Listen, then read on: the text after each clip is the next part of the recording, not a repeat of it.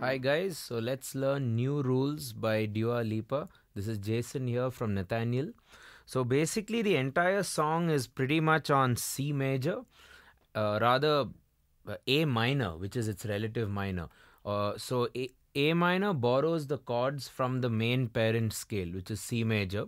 So let's first look at all the available chords on the piano or wherever, and then you can use that to play the song, which is going to be a chord progression from the C major scale, right? So C major has the 1 chord C major, the 4 chord F major, the 5 chord G major, and then of course the minors, the 2 minor, the 3 minor, which is E minor, again 2 minors D minor, 3 minors E minor, and the 6 minor is A minor. And then you also have a B diminished, which is rarely used. So in the song, as you can see here, the song they use A minor, G major, F major, F major, and G major. So it's essentially A minor, G major, and F major throughout the song.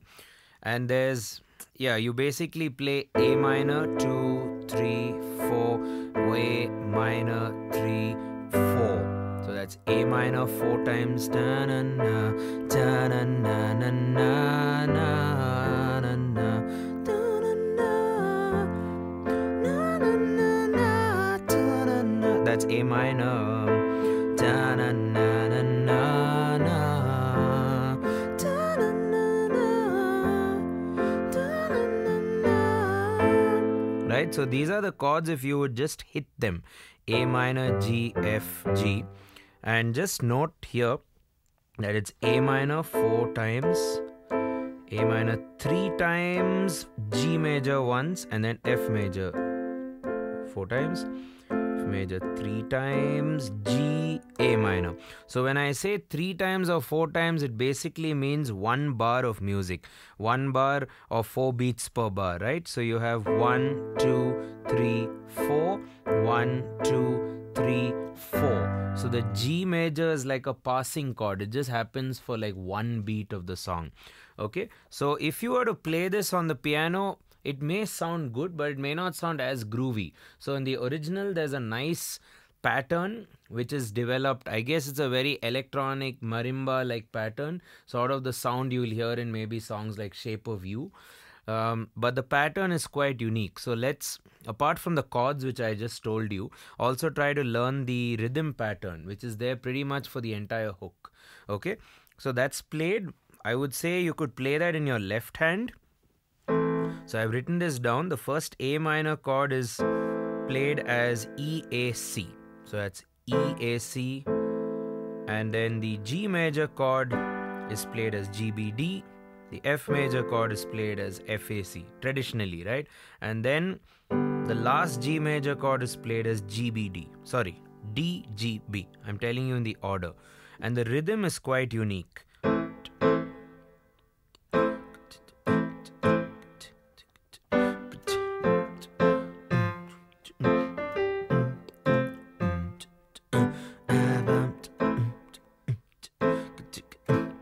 Okay, so the first, let's look at it bar by bar. So this is the first bar, EAC, EAC, and EAC. Let's see how it goes. 1E and a 2E and a 3E and a 4E and a. So basically the of the 1 and the of the 3 and the on of the 1. So it's 1E and a 2E and a 3E and a 4E and a 1E and a 2E and a 3E and a 4E and. So this is line 1. Rather bar 1, and then it goes to bar 2, 1E and a 2E and a 3E and a 4E and a. So it's pretty much the same. The A minor starts it off, 1E and a 2E and a 3E and a 4E and a. So there's this single note G played higher. So it's like 1E and a 2E and a 3E and a 4E and a. Let's do that again. 1E and a 2E and a 3E and a 4E and a. So let's do line 1 and line 2, or bar 1 and bar 2 together. 1E and a 2E and a 3E and a 4E and a 1E and a 2E and a 3E and a 4E and a little faster. 1E and 2E and a 3E and a 4E and a 1E and a 2E and a 3E and a 4E. And then goes to next bar. So let's try to study the next bar, which is FAC. That's your F major. So what's common in the first beat is always the occurrence of the 1 and the of the 1, right? So you have 1E and a 2E and a.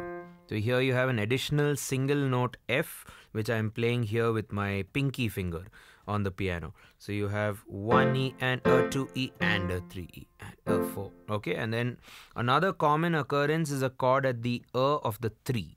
So I'm doing 1E and a 2E and a 3E and a 4E and E and.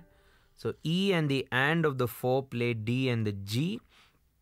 Let's do line 3 again. 1E and a 2E and a 3E and a 4E and a. Repeat. 1E and a 2E and a 3E and a 4E and a. 1E and a 2E and a 3E and a 4E and. So these are single notes, high D, high G. This is low F. 1E and a 2E and a 3E and a 4E and a 1E and a 2E and a 3E and a on speed. And line 4 or bar 4 is pretty much the same as this. It's just that, well, this is common. 1E and a 2E and a 3E and a 4E and a. So you have that 4E and a, sorry, 3 and the and of the 4.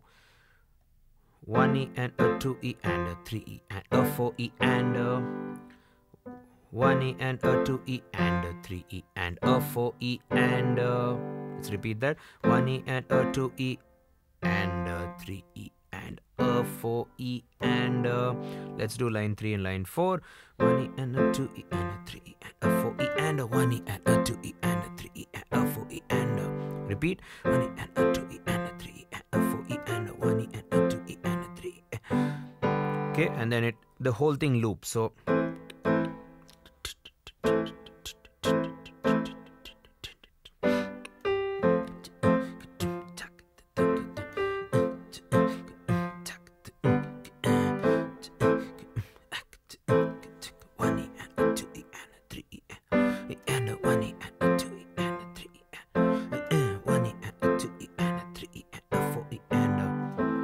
so that's how the unique pattern is played.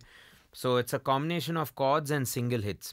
Another thing you could do perhaps at the chorus, where you don't have to play this hook. This hook is pretty much there in the verse and also a little bit of it in the pre-chorus. So once you come to the chorus, you could start playing the chords in the right hand. And I've developed a pattern which works for me in the song. You could even use this throughout the song if you want. So what you need to do is now in another pattern, what I taught you earlier was the hook of the song. That's the main thing which is there in the tune. You can also play the pulse. 1, 2, 3, 4, 1, 2, 3, 4, 1, 2. And then in the right hand, you could play the chords, but target the 1E and a 2E and a 3E and a 4E. Just basically the on of the 1, the of the 1, and the of the 3. Let's see how that sounds with one chord, A minor.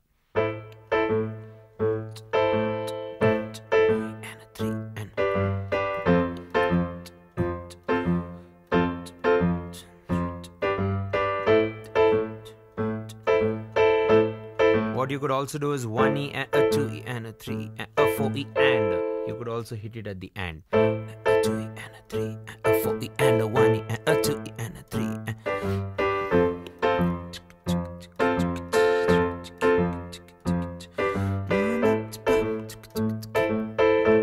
And just to add some spice, you could add the root of the chord and the octave of the chord.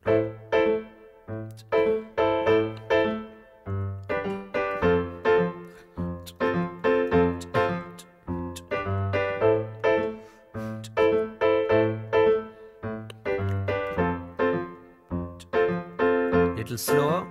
And a 3 and a 4E and a 1E and a 2E and a 3E.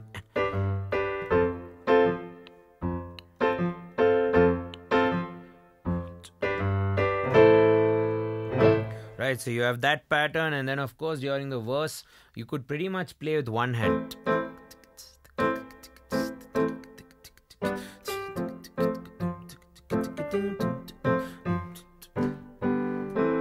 Right, so it's a nice sort of drill to practice 16th note hits, which is a very, very tricky thing usually on the piano as you're getting forward on the instrument, right? So hope you guys have fun playing this lesson. There is another lesson which we've done which will help you count 16th notes better. That's a lesson which I've done on a popular A.R. Rahman song. So do check that out. The link is in the description. And after going through that, hopefully you can also play the Dua Lipa song a lot better, right? Hope you guys found the tutorial useful. Cheers and see you in the next one. Bye.